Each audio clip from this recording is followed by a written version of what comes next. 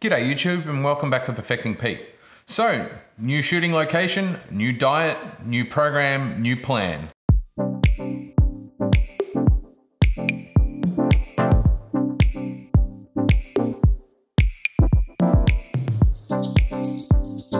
Before we get into the detail of my new program, if this is your first time joining me, thank you very much for watching. Please hit that like button if you get some use out of the video. Subscribe if you want to see regular videos on my own weight loss and fitness journey and all the tips and tricks that I pick up along the way. Hit up my social media accounts, Facebook and Instagram, and leave me a comment if you've got any feedback on the video.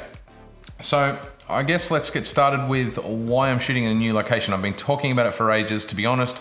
I was getting a little bit bored of shooting in front of a green screen with the same old boring background.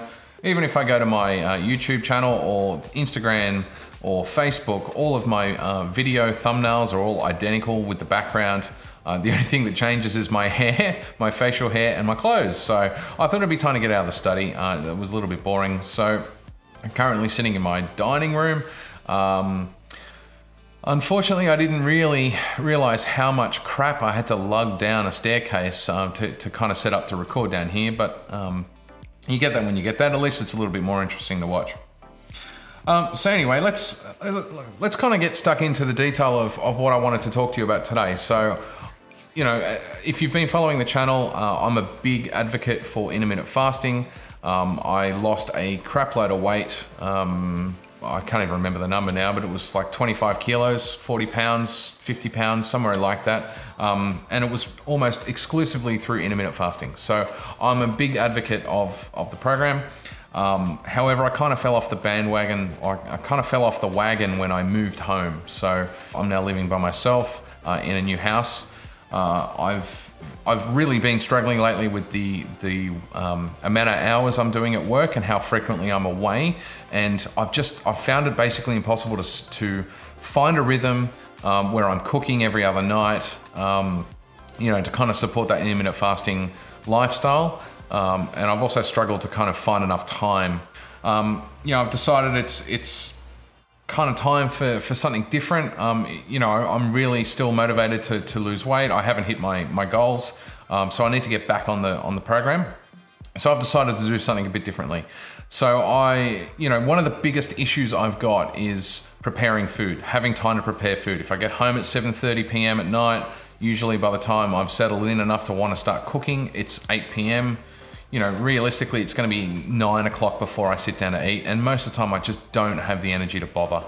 You know, it's really what's affected me over the last 3 or 4 months. But you know, if I look at my weight curve, because I am still weighing myself basically every day, you know, it's starting to look like a little bit like a slippery dip or a water slide. You know, it was a really great curve down in terms of weight, and then it's kind of starting to hook up at the end. So I want to make sure I lock that down. So, you know, I spent a long time thinking about what I might do differently. And what I've come up with as something to try is, I'm still going to do intermittent fasting. So it's going to be a 7-day-a-week program. It's a 20-hour fast, 4-hour eating window, but I'm going to use a meal delivery company to deliver freshly cooked, you know, high nutrient meals.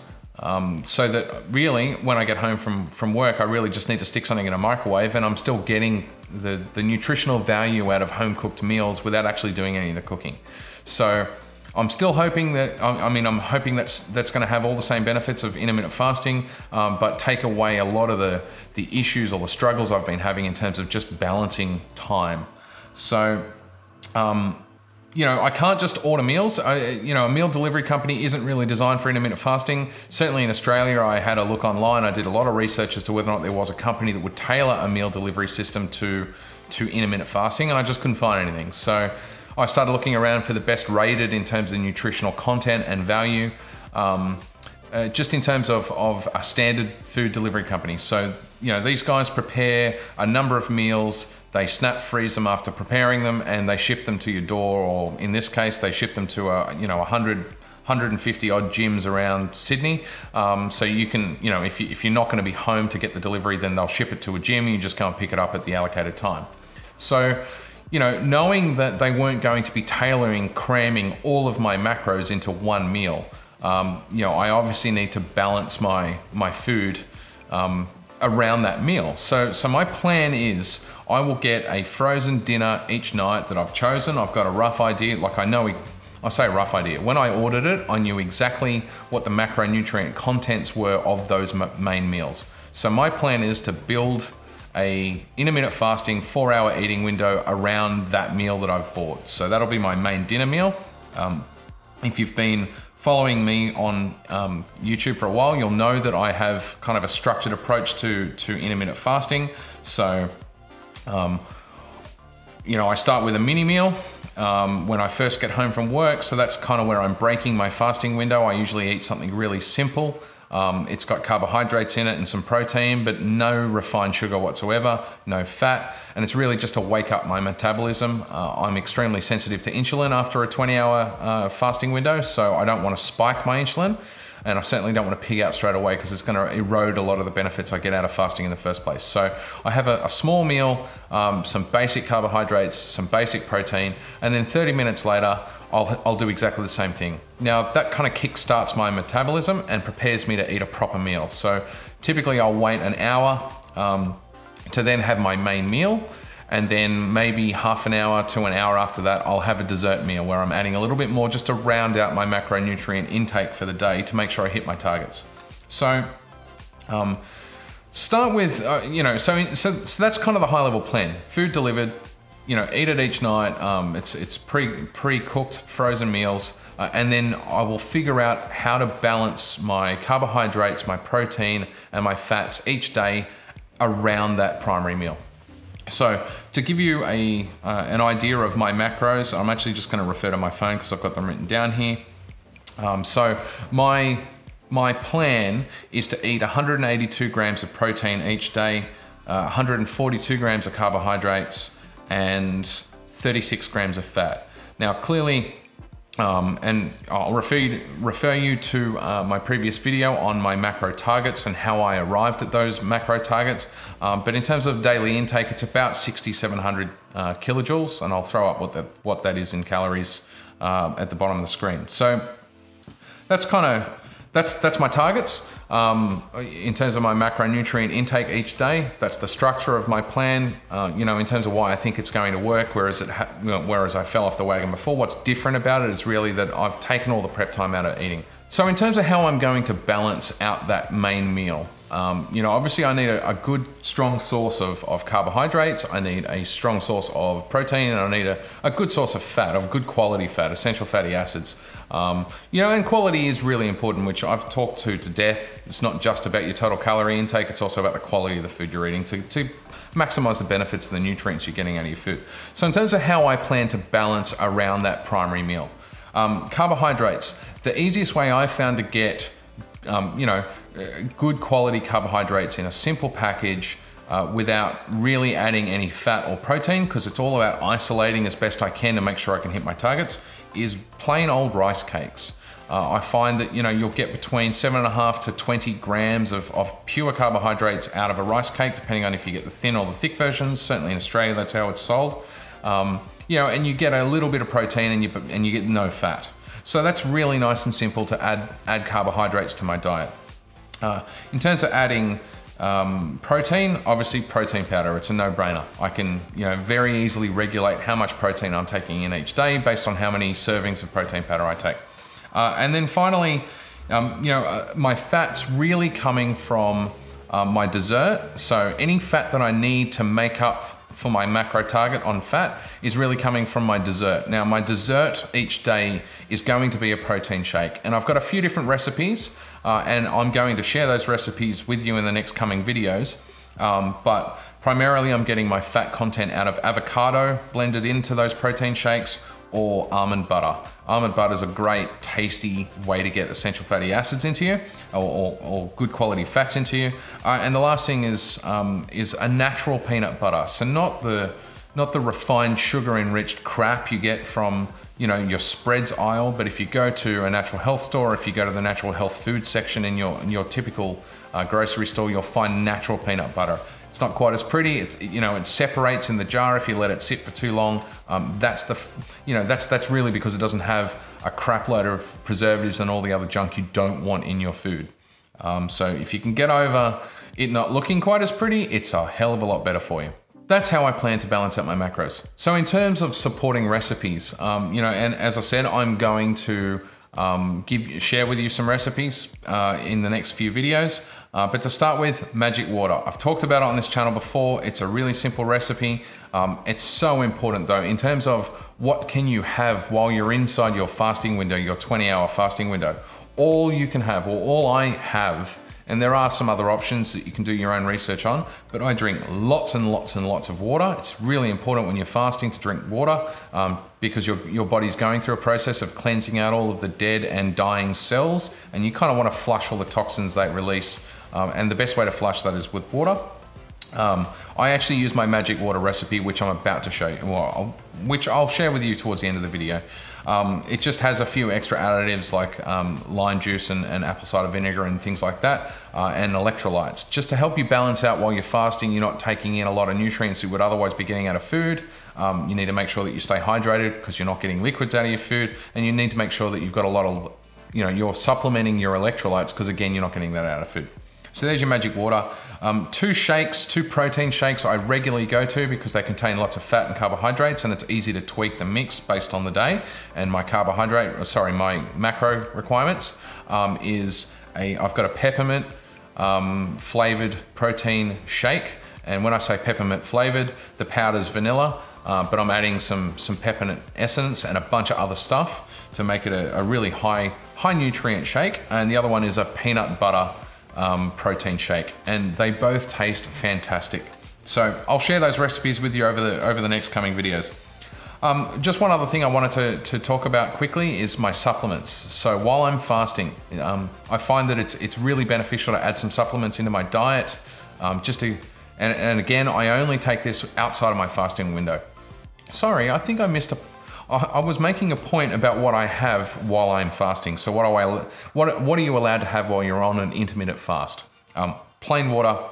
The magic water is okay. It's got basically no insulin response from your body, no metabolic response, so it's not going to break your fast. And coffee, plain black coffee, no milk, no sugar. Even if you drink a lot of coffee and you don't drink black coffee, I would encourage you to try. I've found that it took a couple of days to get used to the difference in the flavor, but it will work wonders for helping to suppress appetite, to keep you alert and awake throughout the day while your body's adjusting to migrating into a fast where it's not expecting food all the time. I can't stress it enough. Black coffee with no additives, magic water, and a bit of Coke No Zero is okay, and that's all you should be having. I don't even take medicines throughout my fasting window because some of those medicines will have a metabolic response. If you have a look at the back of packs, they will warn you that it contains egg products, for example. You'd be surprised at what is used in pharmaceutical grade drugs, medicines that might break a fast. So I just don't bother taking the risk. So in terms of supplements, the things that I'm adding to my diet during my eating window, importantly, is a really good quality multivitamin. I happen to take one that's tailored for men because there is a bit of a balance difference between men and women when it comes to your vitamins and minerals. I take a probiotic, which I've talked about before, just to support my gut flora, particularly where I'm not eating for such a long time and then I'm suddenly eating again. I want to protect that. I'm also taking krill oil, so 1,000 milligrams of krill oil daily.